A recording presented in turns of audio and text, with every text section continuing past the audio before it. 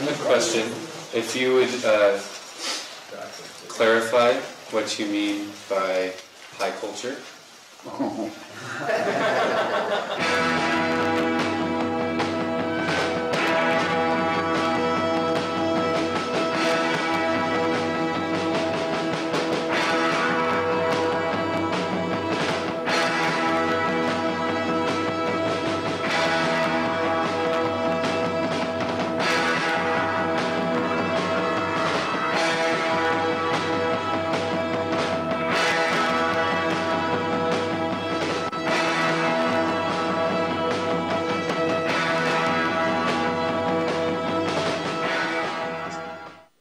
Eben nicht Autobiografie, sondern so etwas wie ein Analogrechner für Sie zu sein.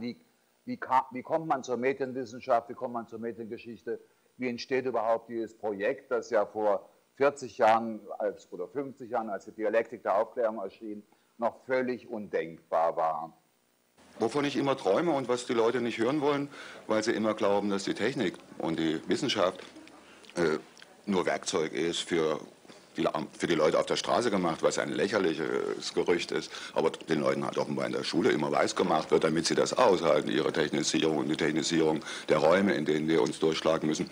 Also wovon ich dagegen träume, ist, dass die Maschinen, vor allem die jetzigen, die intelligenten Maschinen seit einen Turing sie 1936 im Geist erfunden hat, dass die gar nicht für uns Menschen so sehr sind, wir sind viel zu grob sozusagen, gebaut, sondern dass sich da die Natur, dieser leuchtende, erkennende Teil der Natur mit sich selbst rückkoppelt. Computer werden deshalb immer schneller als Maschinen, nicht als Software, weil jeder Fortschritt in der Computertechnologie es erlaubt, feinere Strukturen in der Materie festzustellen, kristalline Strukturen, Quantenstrukturen. Mit Computern erforschen wir auf der kleinsten denkbaren Ebene, auf der Ebene, wo Heisenberg physikalisch einst ankam, die Natur. Und die Natur sagt wieder diesen Festkörperphysikern, die das machen, wie sie ihre Computer noch kleiner und eleganter und schneller machen können. Und dann entstehen neue, schnelle Computer, die tauchen wieder tiefer in die dunkle Materie ein und finden dort noch mehr.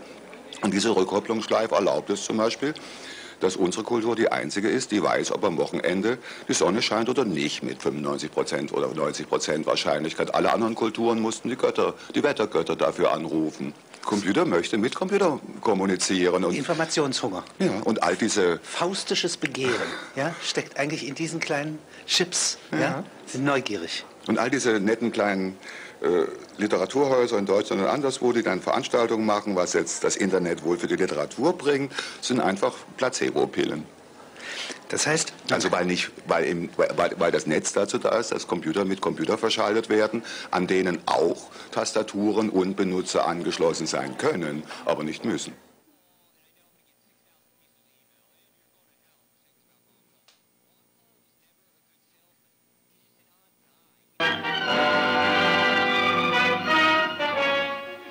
I am Dracula. In der Annahme, dass Sie neugierig sind auf Fakten und Daten, habe ich versucht zu tun, was ich konnte und ein Potpourri geschrieben, das ein bisschen chaotisch ist, weil es schwer ist, all diese vielen Aspekte der Technologie und der dahinterstehenden Ästhetik vielleicht oder Natur oder dem dahinterstehenden Bild von Natur gerecht zu werden. Und ich glaube, deshalb sind wir so gut positioniert zwischen den Jahrmillionen der Evolution der Biologie und den 18 Monaten der Computerei, dass wir ungefähr in 10, 20 Jahren, und wenn es gut geht mit einer Magisterarbeit oder Dissertation, das Wissen der letzten 3 Jahrtausende so wesentlich rekapitulieren, rekursiv. Das wünsche ich Ihnen allen, dass es gelingt.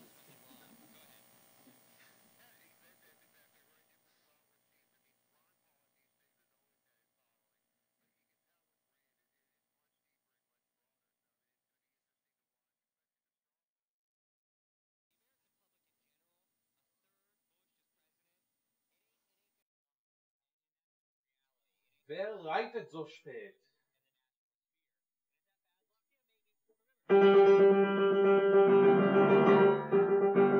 Wer reitet so spät? Who writes so late, so late? Who writes so late? Wer reitet so spät durch Nacht und Wind? Who writes into the night's wind? What writes into the night's wind? The wind, the wind, the whinny, the ween, the wind, wind, wind, rewind, unwind, rewind, the breeze, the brief, the breeze, the good breast, the breath, the breath, the good breast, the breeze, the breath. Despite it all, Friedrich Kittler was the good breast of Germanistic.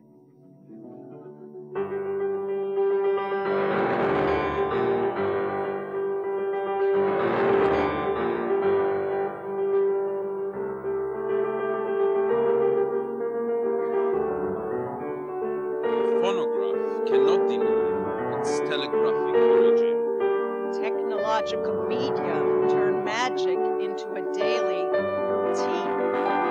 Voices that start to migrate frequency spectra and time axes do not simply continue old literary word game techniques such as palindromes and anagrams. The alphabet itself had taken effect.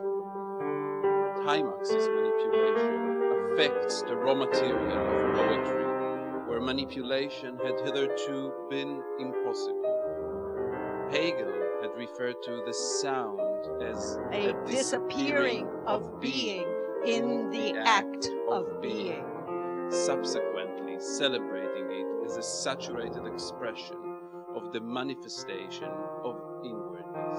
What was impossible to store could not be manipulated. Once storage and manipulation coincide in principle, linking phonography and memory may be insufficient. Storage facilities which are capable of altering the character of sounds, thanks to time manipulation, shatter the very concept of memory. But it is a term of appeasement to make no sound, to pick your feet up off the ground, and to listen to the sound of a voice when the night is falling. We all do it when we switch on the music that commands such magic. More precise than poetic imagination. Technology literally makes the unheard of possible.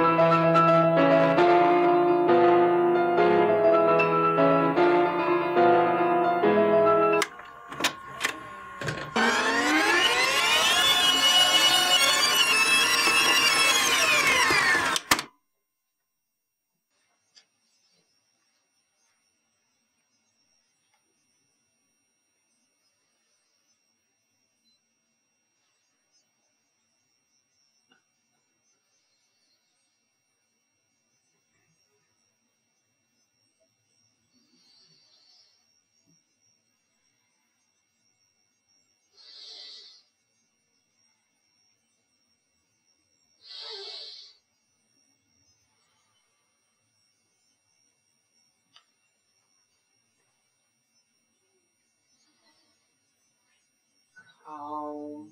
Ein. Hauch. Kaum. Ein. Hauch. Barely. A. Breath. Barely. A. Whisper.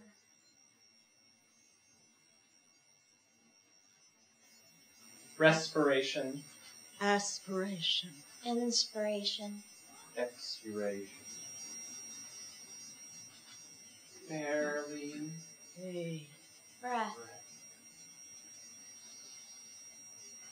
Kaum einen Hauch spürest du. Die deutsche Literatur hebt an mit einem Seufzer. Ah. Friedrich, the breathtaking, often traveled zones where, or perhaps when, following his tempo, breath was at issue. sometimes heaving, but oftentimes barely trackable. Still, other times in your face. Der Atem, mein großes Lebensthema. In a different way than we knew through Hölderlin's wind poems, Bettina, she wrote into the wind, following very special velocities of saying to which Friedrich attuned us. Friedrich breathed life into the most moribund zones of scholarship. Yes, scholarship, for which he was considered at times the kiss of death. But he delivered his kiss more like the prince prodding Snow White out of a toxic slumber. If we are moved to open the scene of commemorative writing with the accent on music, and perhaps even with somewhat of a French accent, mais oui, these accent marks come from Friedrich himself. Friedrich Kittler magnetized accents and dents and static and noise and scratches and foreign phantoms that he implanted on the soil of Germanicity, ever practicing a politics of contamination. Shortly, we shall see how Friedrich became Greek and crashed against the walls of incorporated intrusion. The first time I heard Friedrich live, up close and personal, it was one summer in Strasbourg, a colloquium organized by Philippe Lacoulabart and Jean-Luc Nancy. This was my Woodstock, my private screening and life-spanning sneak preview, my very own Bayreuth, bereits bereut, as Nietzsche says, remastered, or to be more truthful, my own Sonnenstein, or even more precisely, my own asylum at Endenich, where I had accompanied Robert Schumann.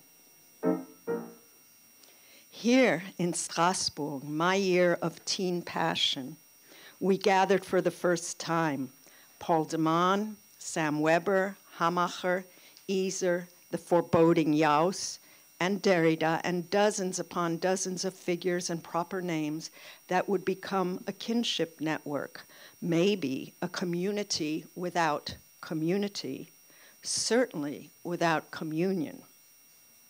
I had already hooked up with Larry, my primal community. But what happened at Bayreuth, Sonnenstein, Endenich, Strasbourg was destinal in another way, if not, to speak with Derrida, destinaring. Ever since the first encounter with Friedrich's voice, I was put on the Hölderlinian eccentric path, modulating mediations and media. Let us meditate and remember. I call upon your assist, Mother of the Muses.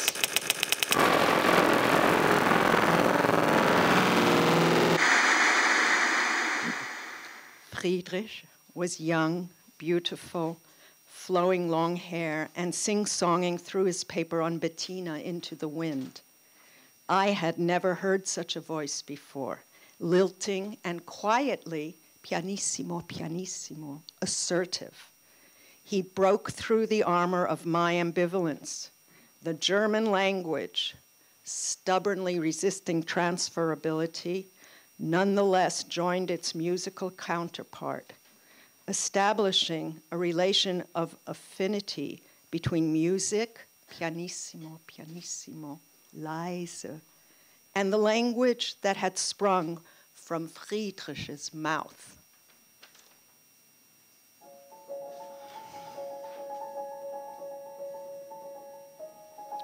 His mouth, Friedrich's mouth, I tell you. This mouth that spoke to us through covert and wide-ranging broadcast systems, often patching into unconscious registers, typing up unprecedented links, the office space supplanting love. The new secretary takes her post. Ladies, ladies, the catastrophic state when someone began his lecture with meine Damen. Yes, with meine Damen und Herren. Ladies, ladies and gentlemen, Friedrich Kittler pinpointed the event, the advent of a new syntagm. Ladies and gentlemen, the feminine flooding of office spaces. Type, type, type. Hello, this is your operator speaking. Tap, tap, tap. And classrooms filled with girl students reading in the mother tongue. Friedrich, the other Nietzsche, taught girls in his classroom.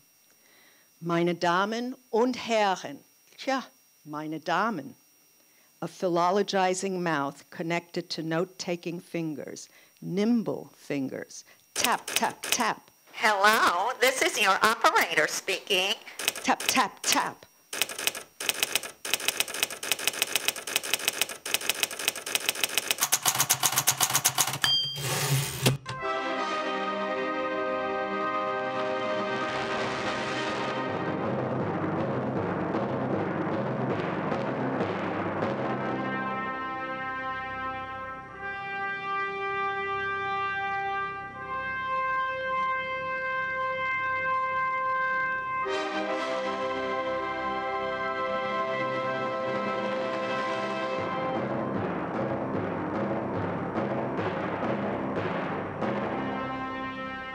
Friedrich Kittler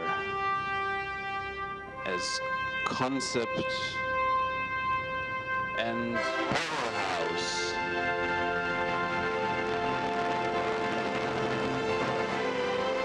Friedrich Kittler als Konzept und Powerhouse. Nur was schaltbar ist, ist überhaupt. Switched on the power.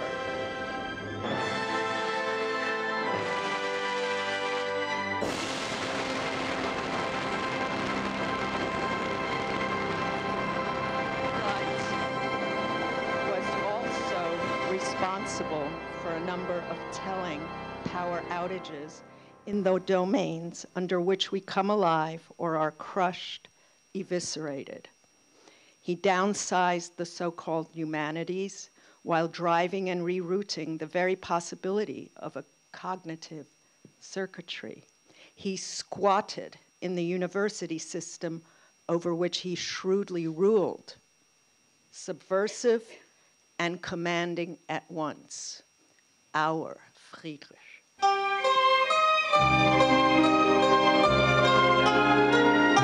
the ground, Mr. Kittler cut deals among different territorial bosses, some of whom are represented here today.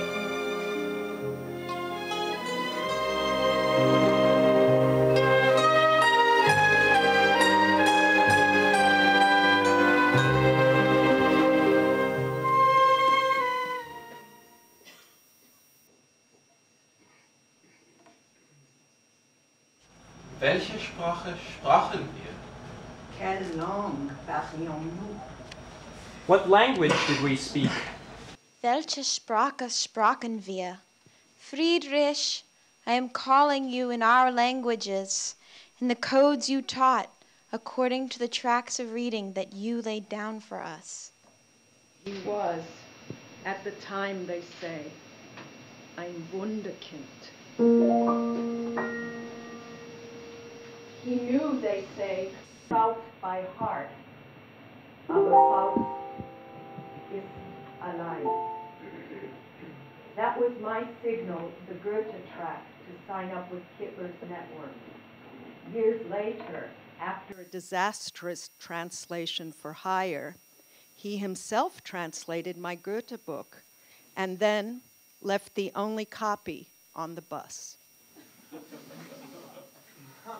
We kept on giving each other gifts that seemed destined to dissolve or blow up in our faces. Once on the phone, he, impatient, raised his voice to me. Give up your narcissism. A book is like a Molotov cocktail. Just throw it already. The pin, Avi, has been pulled. Let it go.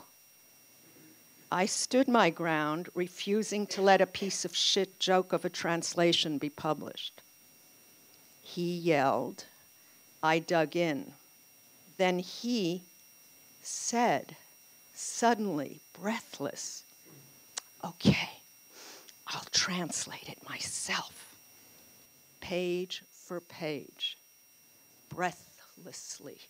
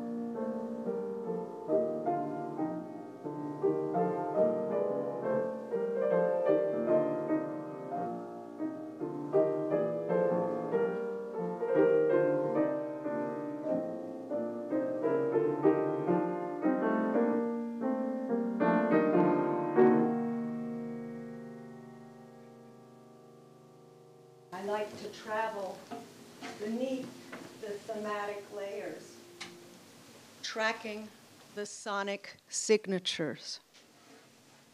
Friedrich, your mouth, the way language sourced in you, the cigarette craving, the gin, count me in. What else have you got? Santa Barbara, Berkeley, New York City, Bochum, Berlin, count me in. Freiburg, your bedingungslose Liebeserklärung für Heidegger, your profession of unconditional love for Heidegger, count me in, kind of. Your love, for the dilemma of forced choice. The way we spoke about love that last time, all day in your apartment, during the taxi ride and in the restaurant. You said that Lacan said that all love is requited. You were shattered by the girl in your class who repelled, you thought, your love. The beginning of the end, you said, on the transferential snafu. Situation normal, all fucked up, I offered in American Army talk. You offer me your smile. Repelled, how could that have happened? The lockdown and turnoff. You said, Lacan said, love was always requited. You were shattered by the girl in your class. Always requited. I saw this quoted in Dracula's Legacy. Maybe you tripped over the translation metaleptically. I'm thinking, though, had the translation snapped by calamitous error in translation, Friedrich, and as Heidegger, on whom you bestowed your unconditional love, had said, Heidegger said, Friedrich, that an error in translation could trip us up for 200, maybe 2,000 years, Friedrich, really scarring and digging into the body. Friedrich, I am talking Leib with Husserl, not Körper or exteriority. Heidegger said, remember, wir leben indem wir leiben. We body in, we body forth, we body live intimately. All love. Requited, Friedrich. I thought, what if Lacan meant, or said rather, or wrote, something like, all love is returned. Returned, Friedrich. Turning the dials, maybe returned to sender, Friedrich. Or as in one of metaphysics' great turnovers. Or the way the envelope in La Lettre Volée is turned inside out like a glove. We turned inside out, Friedrich. Like the discarded glove. We want to return your love. And if there were time, we would replay the jamming of the transferential networks, the worlds that you convoked in the absence of world, in the decline of mention. You always said Leute to unload the metaphysical skin of mention. And when mention showed up on your scanners, you tended to say so-called mention. While I was studying strategies for making so-called friends, the performativity of asserting friendship, like making friends, however ill-fated among colleagues, the student body within and without the vampirizing bureaus of our university, I remember your genealogy of the gymnasium. When and where and why Himmels Willen did the university append a gym?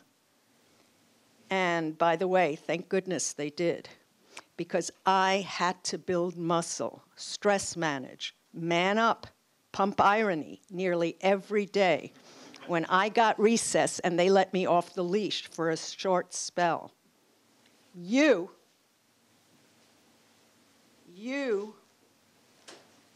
metabolized anguish differently. puff, puff, rock and roll, sip, gulp, puff, puff. I tried to make friends my way, and you, Friedrich, you jammed the network by breezily making enemies, by your often rapid turnover of friends. Not all, there were lifers, but you oddly dropped and drummed people out. I'm not sure how one does that. I'd like to learn. Others are so overcrowded and alone at once, standing room only in the spectral section. Still others go 0 to Dick in under 30 seconds and mash up the most sensitive creatures that come to work with them. Enough. Enough of my autobiographical trace. You, Friedrich, brought love and gratitude from all around, yet you also turned many away, in your way, creating a whole economy class of those who went sour. So the range of transferential adhesion is wide and large. From the class of psychotic fusionals to the Avenger types ready to come out just about now from cold storage. That in itself is a milestone. Quite a feat. And somehow I felt honor-bound to mention, if tremulously, that some of us were put on hold a while ago. Others stayed on for the long haul. Still others are poised as Nietzschean friends of the future. I want to express my admiration for the trove of ambivalence you managed to build, a historically necessary turn given the shadows and abysses that you dropped into implacably. Kaum. Kaum. Ein Hauch.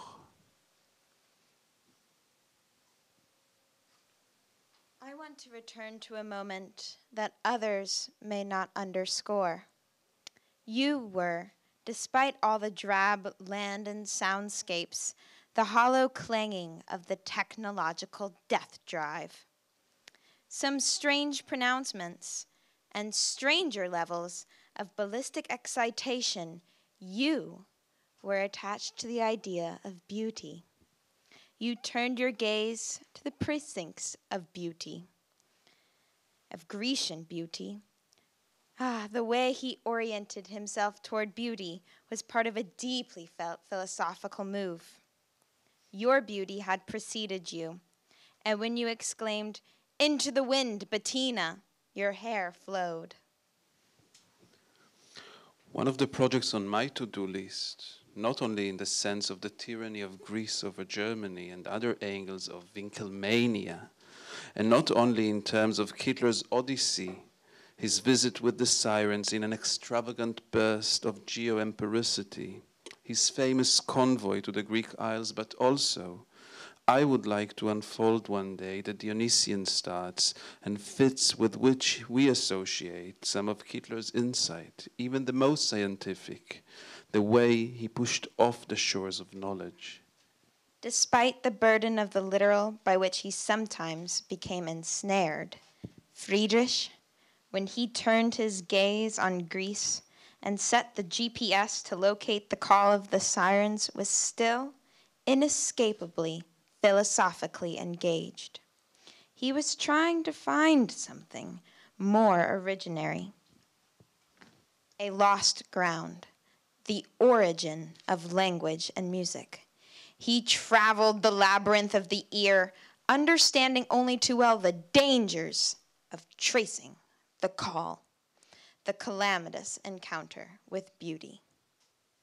But Friedrich, intensely aware of the dangerous merger, also auditioned opera, knowing full well that opera continuously remixes Babel, always introducing the trauma of separation, a traumatic fissuring that Wagner sought to mute. Warte nur, bald rauschest du auch. Soon you too will sound. Soon you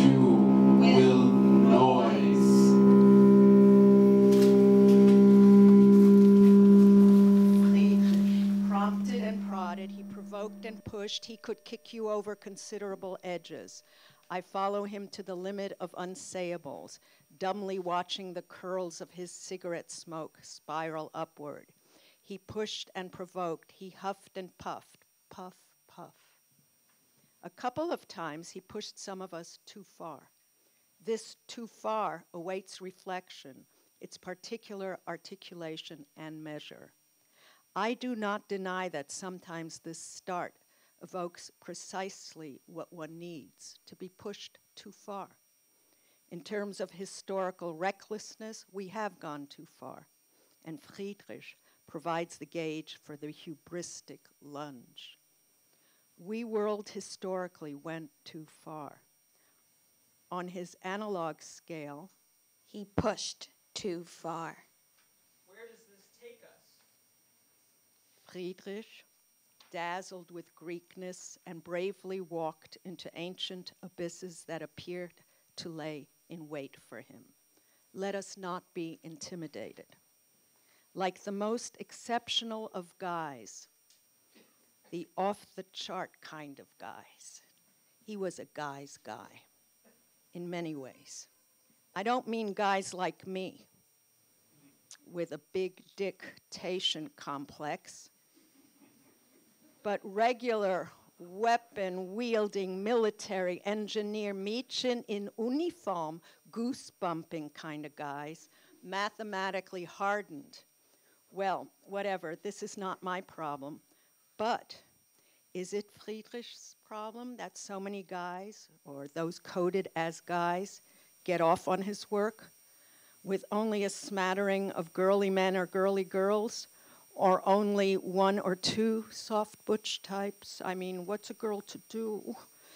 But let me remind us, together with Derrida, on right-wing Hegel and Marx, and Nazi Nietzsche, and Rickles on Nazi psych, that one is and is not responsible for pulling one's legacy in this or that direction. Friedrich, as I said, was all over what is called women and watched them closely as what is called women reconfigured the philosophical alleyways, pulling and putting the nail in the coffin of a certain phallogocentrism. Like so many culturally pumped guys, he rode the Greeks hard, even in his most rock and roll fugues. The Greek gods, their endless rap sheet of transgression, were his screensaver, always on standby, staring out at him. One of the paradoxes of Kittler's Lebenslauf, his CV, remains the babe magnet sector. His work trained on women, but somehow, for the most part and parts, called up the menfolk into the wind, Bettina. Into the office, Lois Lane. Into the courtroom, Della Street. On the runway, vampire, vamplifier. Whether configured in the feminine, or as music, or as language, or all along the Goethe ramp, beauty ensnared Friedrich in ways that we want to account for, at least partially at this time. In the way he embraced beauty, the way he conducted eros, Friedrich was Greek. Friedrich, he went after the sirens in the end. He wanted to encounter the extreme limit of possible encounter, the destructive edges of desire, tapping an account drawn out by Kafka and Blanchot. Following the call, both piercing and aphonic, our FAK wanted to know the place, if it was a matter of place or placeability even, where the sirens had broken your eardrums, had wept, turned silent. Friedrich Kittler thought he could go there, and he went very far.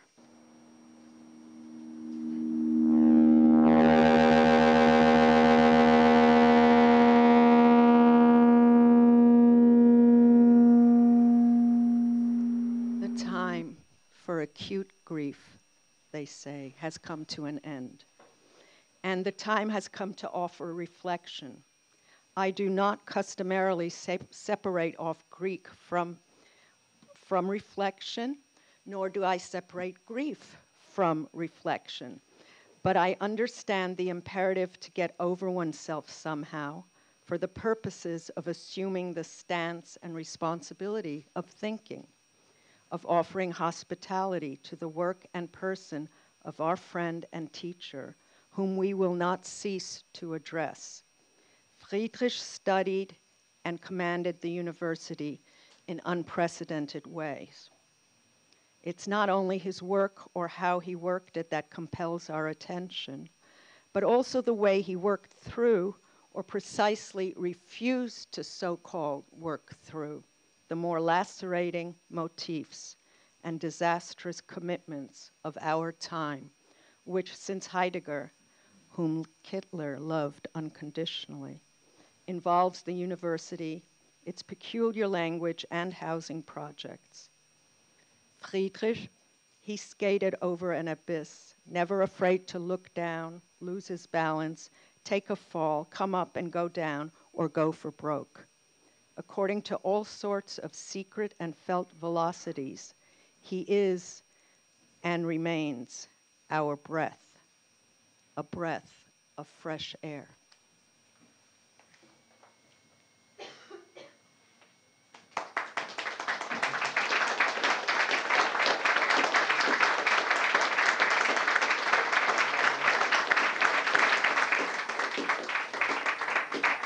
Avital Ronell, Nimrod, Reitman, Lindsay, Zackeroff, and Tycho, Horan. Thank you so much. You set the tone for the next few days. Welcome to the Sirens Go Silent, a commemorative colloquium for Friedrich Kittler. We are here at the opening night. That means we have two more days to come with amazing talks to come. And I want to especially welcome all our speakers, altogether 12 speakers who have come from Germany, who have come from Denver, who have come from all over the place here in the US. And they will give a few talks tomorrow, 7 talks altogether. You can look into the programs. They are at the entrance door, I believe. Please join us for the next couple of days. I would like to use this occasion now, just like to briefly thank all the people and all the organizations who have made this event even possible, and without which it would have never been possible to organize this. First of all, I would like to thank Deutsches Haus and Martin Rauchbauer and Juliane Campfield for their hospitality and for their partnership in planning this event. There have been 2 organizations, our partner organizations for this event, who makes this a very, very special event. And some part of the performance already linked us into this direction. To make the connection between Greek culture, Hellenic culture, and German culture, and to bring us together here on American soil. We have worked together and as partners with the Goethe-Institut, New York. And I would like to thank Christoph Bartmann, Sarah Stevenson, and Birger Wenzel Bilger. I'm sorry. And I would like to thank the Onassis Culture Center New York and Amaya Cosmeta too, and Ambassador Lucas Zilas. Thank you so much. So altogether, I want to thank Deutsches Haus, the Onassis Culture Center New York, and the Goethe-Institut. This event has then further been supported by a few other organizations, by the DAD, the Humanities Initiative at NYU, the Dean for the Humanities, the Department of Media, Culture and Communication at NYU, and Alex Galloway himself just contributed some of his research fund to this event, and by the Vice Provost for Arts, Humanities and Multicultural Affairs, our own German department's Uli Bär. Thank you. And I want to mention our Avital's and mine home institution, the German department, particularly Eckhard Goebel, the chair of the German department, who trusted us in getting this done, and of course our administrator, Lindsay O'Connor. I personally want to thank Avital for this amazing experience to work together with you, and I would like to give the microphone now just to Christoph Bartmann, who is the director of the Goethe-Institut and was on board here even before I came on board, I believe. Yeah, okay. Thank you. Thank you, Arne. Good evening. When Avital told me a little over a year ago that she planned to organize a conference in honor of Friedrich Kittler, I was immediately enthusiastic and committed to our support. What else? Kittler was definitely one of the most fascinating figures of German humanities, Kulturwissenschaften, or even Geisteswissenschaften. Fascinating, yet controversial. On the other hand, the unanimous respect and admiration in almost any article written in memoriam of Kittler 1.5 years ago stand in a slight opposition to Kittler's earlier dissident or renegade status. Did history perhaps agree with Kittler after all? But which history, which Kittler, what kind of agreement? Anyhow, one cannot really imagine literary and cultural studies, media history and media theory in Germany and perhaps even beyond without Kittler.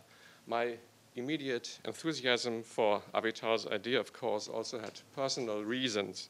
As a former student of Germanistic, I could not get past Kittler, beginning with the psychoanalytically informed hermeneutics of his early years. But one can open almost any of Kittler's text at any random passage to be enraptured by the audacity of his thought and style.